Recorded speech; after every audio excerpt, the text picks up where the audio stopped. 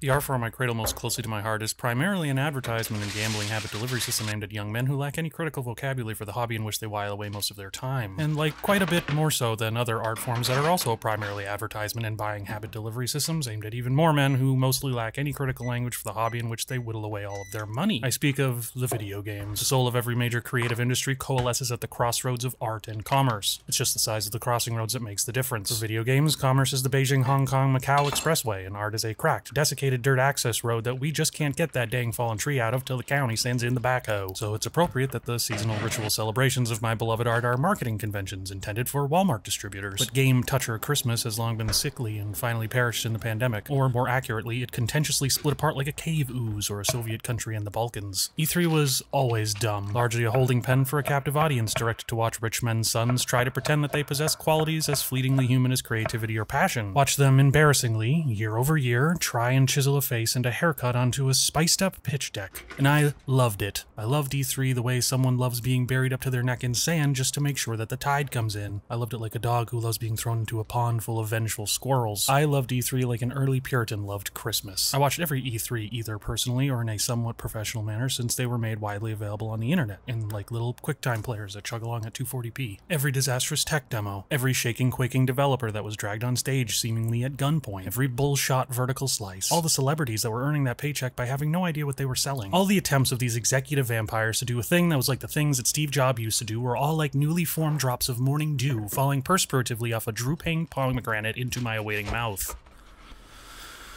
But she's dead now. She's split. So what do we get in the will? The wrench to the summer marketing hydrant has been handed to a random Canadian man who gets to do what he does because his parents owned IMAX. So we get the Dorito Pope's fanzine, the Dorito Pope's summer zine. Looks like Devolver made a short film again. A lot of indie stuff, and good for them. Here's 1 million PC games hosted by Day 9. God bless him. And then the big marketing packets that the big publishers would have probably released around Christmas if they had their druthers. So what's the reason for the season? Why keep the hot summer trappings? Christmas as we know it is a gestalt syncretic gumwad of Saturnalia and Germanic and Nordic pagan traditions, all glazed over with a Christianity that sunk down to become a palimpsest glazed over again with modern consumer capitalism. But it's all still couched in a truth that people want a couple months during the winter to fuck off and party and get drunk and do forest drugs and cross-dress. Will we still call these 2 random weeks in the summer E3 even when everyone's forgotten the meaning of the name? Can an art form as cold, bleedingly focused on increased shareholder value and playing shell games with venture capital ever generate the collective will needed to form long syncretic tradition?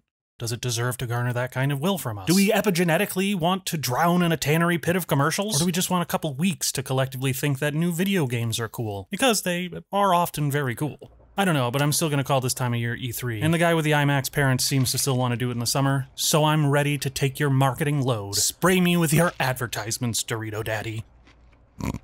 Fucking stupid.